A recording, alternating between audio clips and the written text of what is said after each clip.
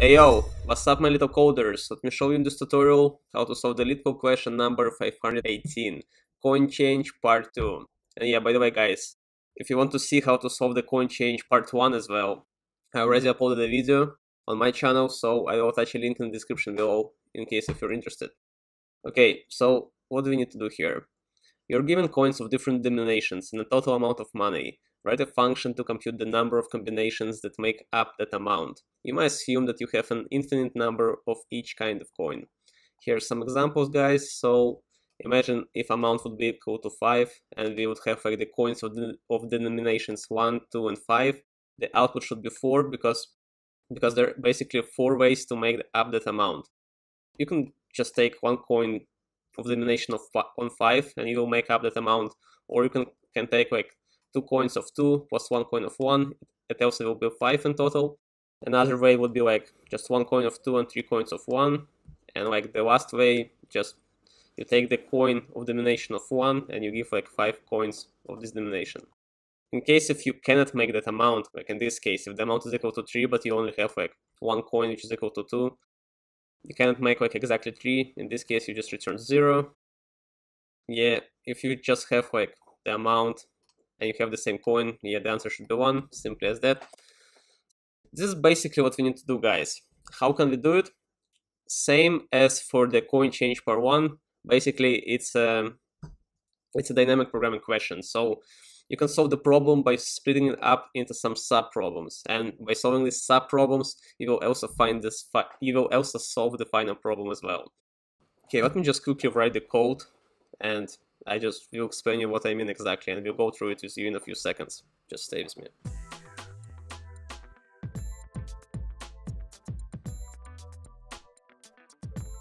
So guys, what do we have here? As I just mentioned, we are going to solve this question dynamically, right? That's why we create our DP array of size amount plus 1. It will basically allow us to calculate all the sub-amounts, how many ways there are, like, for example, if the amount is equal to 5, let's consider, like, all the sub-amounts. If, for example, amount is equal to 0, amount is equal to 1, 2, 3, 4, and then, like, until we reach this 5. And, so we'll split it in the sub-problems, right? And, once you calculate the first sub-amount, you can use this, like, basically calculations to build up on top and, calculate the next sub-amount. So this is dynamic programming, basically. And to calculate our first sub-problem, if the amount is equal to 0, we just do it like on the line 4. So this is our first sub-problem. In this case, we basically say that the amount of ways to make up that amount is 1, because it doesn't matter like what kind of coins you have in your input array. If the amount is equal to 0, there's basically only one way to make up that amount. It's just like to return nothing. So we put 1 here. After that, let's iterate through all of our coins, like coin by coin.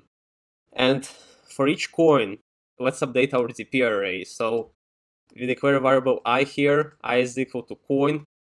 I cannot be less than coin because, if the current sub amount is basically less than the coin value, in this case, like you cannot do anything with the coin which is greater than the amount. So we say that I is less or equal than amount. It allows, to go like from all to iterate like over through all the sub amounts, including the final amount. Then we do like I plus plus, and then like we update our DP array. We say that DP of I is like equal to DP of I plus DP of I minus coin. So because we do like plus or equal, we use the calculations for the previous sub-problem to update the current sub-problem. And in the end, we return basically the last value from our DP array. Okay, what it all means. Let's take an example and let's go through the code again, right? For example, we can use the example from here. However, to make it a bit more interesting, let's maybe, change the order. Let's put 2 here and 1 here. What it will mean, guys. We call our function called change. We create the DP array, right? And of size 6 in this case, because amount plus 1, 5 plus 1 is equal to 6. So 6 values, and when you create your DP array, initially all the values will be equal to 0. Okay, all the zeros here, then we go on the next line, we update the first value, so the first sub-problem, we put 1 here. This is like for the amount which is equal to 0. After that, we will start to iterate through all of our coins, and the first coin from our coins array is equal to 2. So we take the coin which is equal to 2, go inside the second for loop, I is equal to coin, so I is equal to 2. Then basically we go here, dp of I, so dp of 2, this value. Then we do like plus equal dp of I minus coin. I minus coin is the value before from which like you can jump to the current value like by the same amount of steps as like the denomination of the coin. So if amount is equal to 0, and then like you give the coin of denomination which is equal to 2, you will appear at the place here. And we do like basically a plus equal, so we have 0 here, that's why we do like we put 1 here.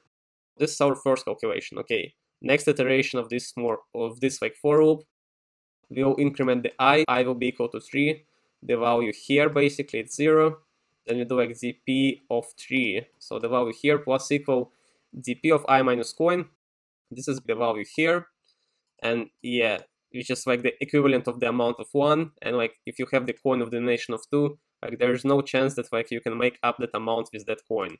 So we do plus or equal, and like yeah, 0 stays as it is. The next iteration of the for loop, I plus plus, so you know the value here, dp of I, dp of this value plus equal dp of I minus coin, the value here, we'll put 1 here. The next iteration of the for loop, same thing, but dp of I minus coin is 0, so this value stays as it is. Okay, we calculated all the sub-amounts for the coin of the denomination of 2. Now let's use these calculations and let's consider the next coin. And because we already calculated the sub-amounts for one coin, we can use this data to also, combine 2 coins together and calculate like the amount of phase like to make up that amount. So the next coin is equal to 1. This is our current TP array, guys. So next iteration of the for loop, I is equal to coin, I is equal to 1, because right now we are considering the coin which is equal to 1. Okay, dp of 1 plus equal dp of I minus coin. 1 minus 1 is 0, index 0, we have 1 here, we put 1 here. And like indeed, if you just have like 2 coins of 2 and 1 to make up the amount which is equal to 1, there's only one way to just give the coin of the denomination of 1. Yeah, that seems correct. Okay, next iteration of the for loop, I plus plus, so I will be equal to 2, the value here. dp of I plus equal dp of I minus coin. dp of I minus coin is the value here, plus 1, we put 2 here. And indeed, if you have like 2 coins, 1 and 2, there are basically 2 ways to make up the amount which is equal to 2, because you can only like take 2 coins of the denomination of 1, or like 1 coin of the denomination of 2, so 2 possible ways, 2 is here, perfect. Next iteration of the for loop, I will be equal to 3, value here, and like the current value, and we do like plus equal dp of I minus coin, so this is the value here, that's why we put 2 here. Next iteration of the for loop, the I will be equal to 4, value here, again the same thing, so we take the previous value, we put 3 here because 1 plus 2. Then next iteration of the for loop, so I is equal to 5, then we do like dp of I plus equal dp of I minus coin. dp of I minus coin is basically the value here, that's why we put 3 here. Okay guys, then the final iteration of the for loop, we'll consider our last coin which is equal to 5, right? But we start basically at the last value because I is equal to coin, so I is equal to 5, the value here, and then like dp of I is equal to dp of I plus dp of I minus coin, so 5 minus 5, basically 0, the first element from our dp array, we do plus 1, we put 4 here, and like guys, indeed, the output should be equal to 4, and then we just in the end return this like last element from our dp array. We solved all the sub-problems, and by solving the sub-problems in the end, it helped us to solve the final problem. So we just been building on top like of some sub-problems, step by step. And yeah, this is dynamic programming, guys. Okay, let me run the code now. Let's see if it works or not. Perfect, it does. Let me submit, guys. Perfect, guys. 2 milliseconds, 100%. Simply as that. I hope it was clear. I hope you understood everything. If you did, guys, and if you enjoyed this tutorial, please give it a like and subscribe. Challenge your friends to see if they can solve this question or not. Yeah, and remember, guys, remember, Leetcode a day keeps unemployment away. So make sure you do Leetcode, and I will see you in the next video, guys. Good luck.